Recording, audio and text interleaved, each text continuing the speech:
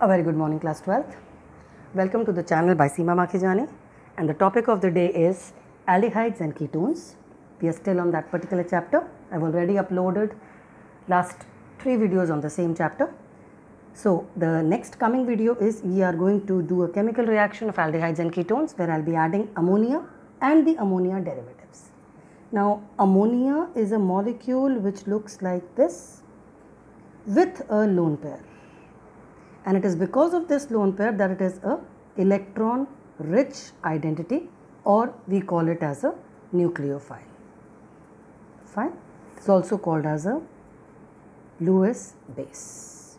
So this is all information that you should know about ammonia for this particular topic. Now when I talk about ammonia derivatives, what I am trying to say is one of the hydrogen is to be removed, and against it you can add some group which I am referring to as Z. Which means the common formula for ammonia derivative would be like this, where one of the hydrogen has been removed and a new identity Z is being added. So ammonia also falls into this category if your Z is H. Fine. So that is the first reaction that we would be doing. Followed by that, the Z can change to OH. Then this is called as hydroxylamine. If your Z changes to NH2, this is called as hydrazine. If your H changes to hydrazine with one H replaced by benzene, this will be called as phenylhydrazine.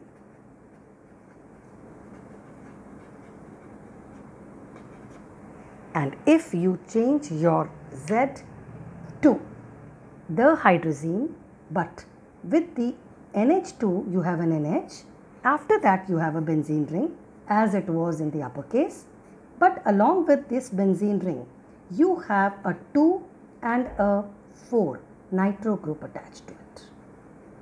So this identity would be called as 2,4 dinitro phenyl hydrazine. Moving on to the last identity is, which looks like this, I'll rewrite it here, the NH2, the Z identity here is NH with a CO followed by NH2. So in this case, your identity Z becomes this. This identity is called as semi-carbazide. Alright, so these are the reactions that we have to do in this particular topic. I'll be reacting each one of them with aldehydes and ketones. You can also have an identity which can be called as a normal amine. This also falls under the category of ammonia derivatives because your Z changes to R group. So these are the reactants that we would be requiring in this particular class. Before I move on to the reactions examples, we would first need to do the reaction mechanism, because you should understand the need of the pH control required in this particular reaction. The pH has to be between 3 to 4. That is, you require a mild acidic medium, which means it can neither be highly acidic nor can it be basic.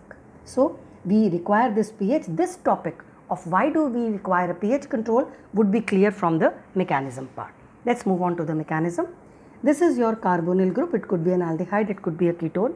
The first step is protonation. Because your medium is slightly acidic, you do have protons in it, and this proton has to attack onto your aldehyde or the ketone. Now in the aldehyde or the ketone, oxygen being more electronegative pulls the pi electron towards itself, causing your carbon to become positive. So your H positive has to attack oxygen, leading to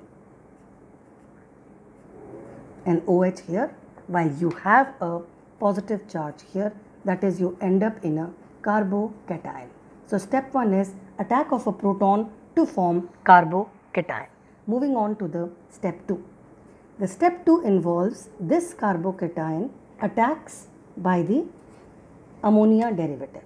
So your ammonia derivative is NH2 with something, as I just explained. The important thing is this lone pair. It is because of this lone pair that it acts as a nucleophile, and at the positive center it would go and attack the carbon like this.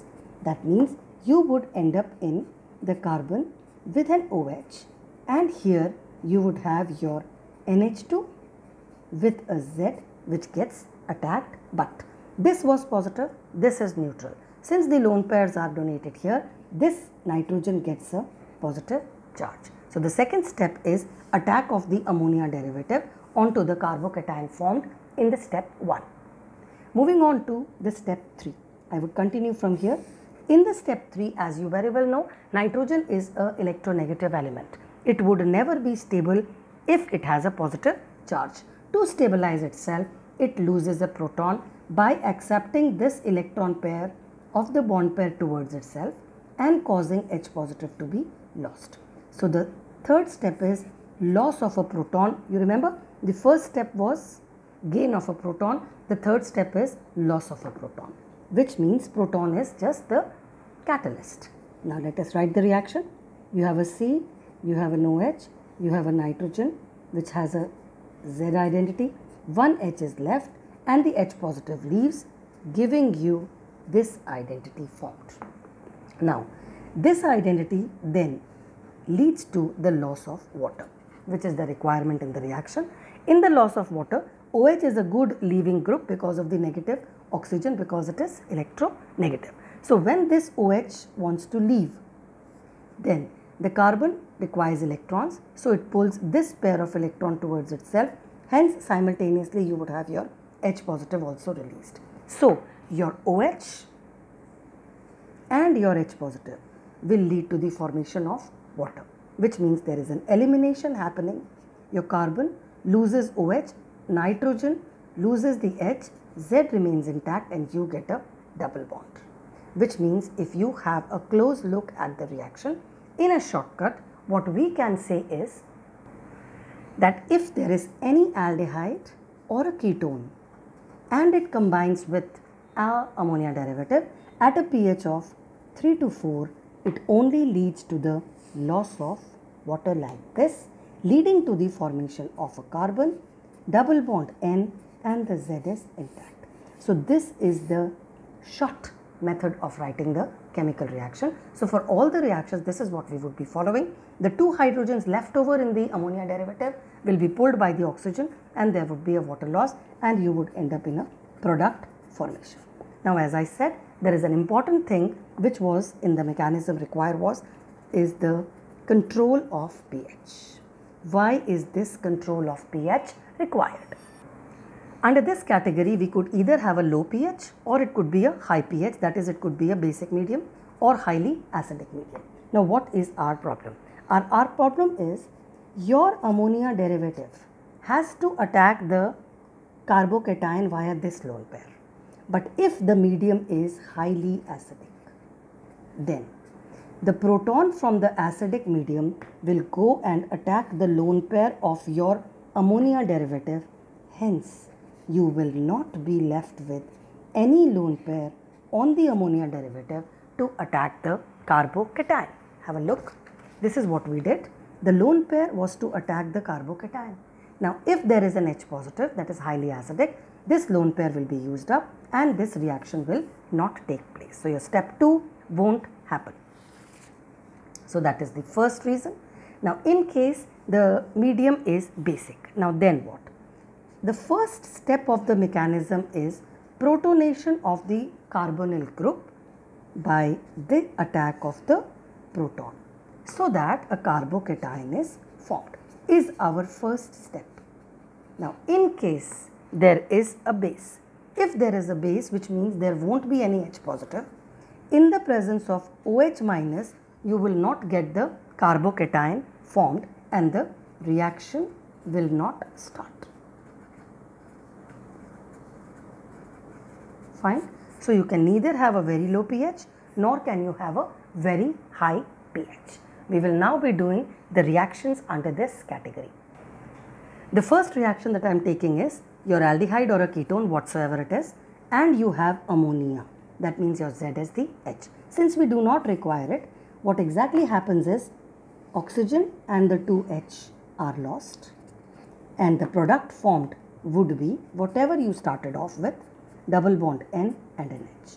This product is called as imine, which means if my starting product is a acetone, that is a propanone, and I want to treat it with ammonia, then the reaction would involve water loss like this and would lead to the formation of a product which would look like this. The name of this product will be propanone imine. What I am trying to say is the imine follows the prefix of the name of your aldehyde or ketone. Since here the name of my reactant was propanone, so the name of the product is just propanone followed by an imine. Is that fine? Moving on to the second example, your starting material is an aldehyde or a ketone and your ammonia derivative is a 1 degree amine. You can only use 1 degree amine because you require 2 hydrogens to combine with oxygen to form the water which is to be lost in the reaction. So your product is NR. Now this product is called as a substituted imine. So if your starting material here is, again let me take it to be acetaldehyde. So if this is acetaldehyde, the product will be called as acetaldehyde or ethanol, and then you would have N-alkyl because of this imine. Is that fine? This is also called as the Schiff's base, which is used as a test for aldehydes and ketones. It changes its color.